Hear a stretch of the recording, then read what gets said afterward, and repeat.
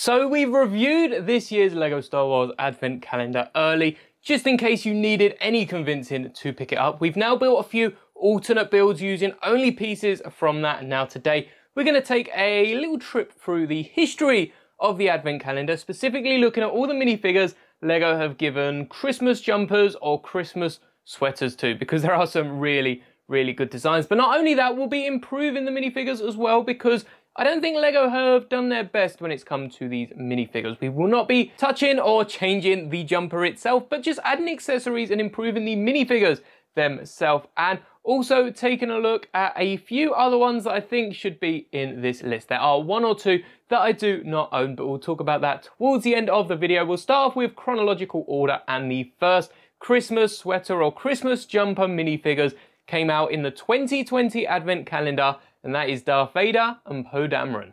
Like I said, back in 2020, we got an Advent Calendar with not only Darth Vader, but also Poe Dameron. But we'll take a look at the Dark Lord of the Sith first. You can see on his jumper, we've got the first Death Star, which it is important to note, it is the first Death Star for one of our minifigures later on.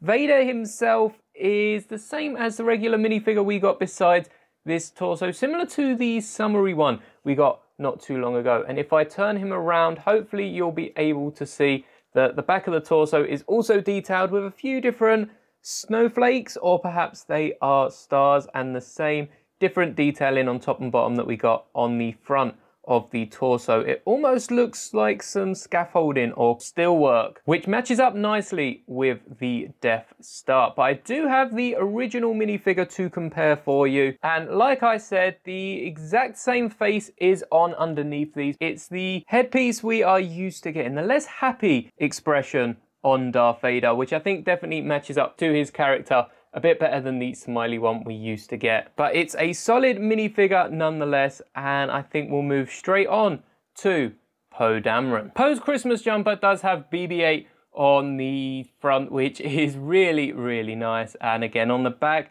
similar wavy patterns to the front with some stars or perhaps snowflakes. I like the fact that they do work as stars. It's not something I've thought about before making this video. But for accessories, we've got a black pistol and a red cup, which actually makes this potentially the only exclusive variation of Poe, as in it's not based off any other minifigure. I had a look for the hair and the legs, and the closest minifigure I could find to this one, based on everything but the torso, is this version from the Rise of Skywalker, which has the same face print hairpiece and somewhat the same accessory, though you can see the pistol used on this Rise of Skywalker Poe is a lot shinier and is in that light silver colour rather than just being black that we see in the Advent, and of course no red mug. So I'm not quite sure why they didn't just take the legs from this minifigure and add them to the Christmas version. I think that does look good for a Poe Dameron, and also matches up to what we see for the Christmas figures down the line. It's definitely an odd choice because we do get two more sequel characters later on. Jumping forward to 2021, we then get the Mandalorian in the Advent, and this is a pretty nice minifigure. Again, the torso is the only thing different. I did question whether I could keep this on the list because he's not wearing a Christmas jumper, just has that extra scarf. But if we take out, there were so many different Mandalorian minifigures with different accessories, but the closest to this just came with his jetpack on the back. So that is definitely one improvement we can make for this Mandalorian minifigure. But I've also opted to give him an accessory in this Beskar colored mug. It does match up to the helmet that Mando is wearing. So I think this would work really well, especially after getting Poe Dameron with a red mug in the last year. And to go along with Mando, we got the Christmas Grogu, which is the one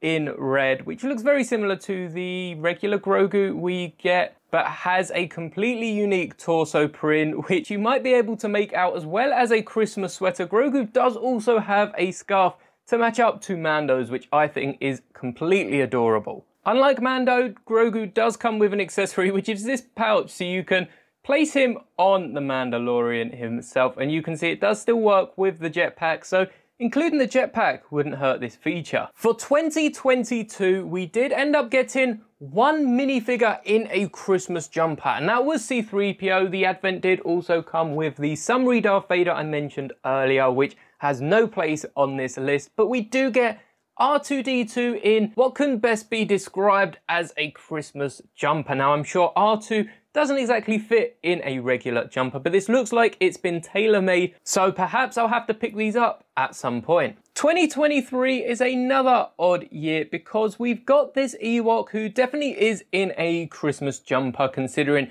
that headwear is the only clothing that Ewoks wear, but it's not really based off any character in particular. It definitely uses Wicket's mold, so I guess this can be considered a snow-covered Wicket in a Christmas jumper. I would have loved to seen what Wicket looked like with this green headwear. I'll be completely honest, I had no idea what accessories I could give this Christmassy Wicket, so I went with this yellow mug and it will make more sense later on. Palpatine was the mug holder for this Advent, and you can see that his Christmas jumper does have the second Death Star on it, which, if you'll remember back to 2020, the first Christmas jumpers we got, Vader has the Death Star one, and Palpatine now comes with the sequel, which I think is a really awesome Easter egg. But when we compare it to the Palpatine from the throne room diorama with the brand new Sith eyes, by the way, let me know down in the comments if you are a fan of these new coloured eyes. You can see that there are definitely a few things missing, most notably that cape. And as far as improvements go, I've also given Palpatine this white mug, which I'd have loved to see printed with World's Best Emperor, especially as it was included in the Christmas special of that year. Speaking of the Christmas special, we do have Rey and Finn minifigures. Again, I'm looking at picking these up in the future, but these go perfectly with Poe Dameron, and though they weren't part of the Advents, I couldn't not talk about them in this video. And that brings us to this year, where we have first up our Luke Skywalker minifigure. And rather than including Christmas trees, BB-8 or Death Stars on the torso, this actually includes a reference to his homeworld of Tatooine, the Sandcrawler on the back, the Lars homestead on the front, and is really cool in that red and green colour. It's been a while since we got a Luke Skywalker minifigure, so this also, like the Emperor, calls back to the final dual throne room diorama. And it's nice to see that Luke Skywalker hairpiece again, because it means it probably won't be leaving anytime soon, and perhaps we can see this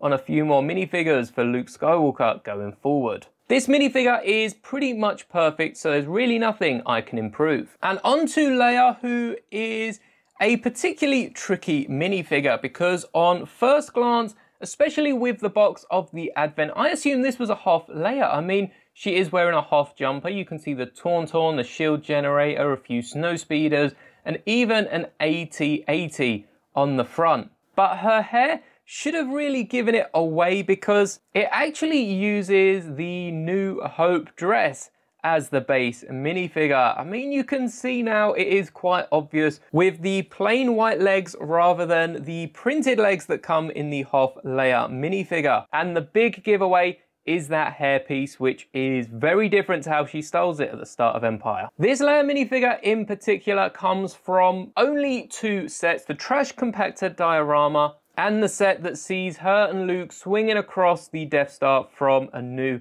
Hope. And I do think there are a few improvements we could make. Not only could we give her the blaster to match how the minifigure came in the set, but as I've mentioned, this minifigure came in two sets, and if you swap out the head for the Assault on Hoth minifigure, that's just the UCS minifigure we got in the second Death Star. What I feel LEGO should have done is included this dress piece that only showed up in one X-Wing playset, which was a bit more expensive than the other Death Star playset we got Leia in. So for people that didn't manage to pick up the minifigure, it would have given them this dress piece, which is really, really cool, and something better than just plain white legs. Out of all of the Christmas figures we've gone over in this video, I think my favourite is definitely the Luke Skywalker from this year. And if you want to see some of the alternate builds that I created using that Advent, check out the video on the left. But if you've already seen that, check out the video YouTube recommends on the right. And thank you so much for making it to the end of this video. May the bricks be with you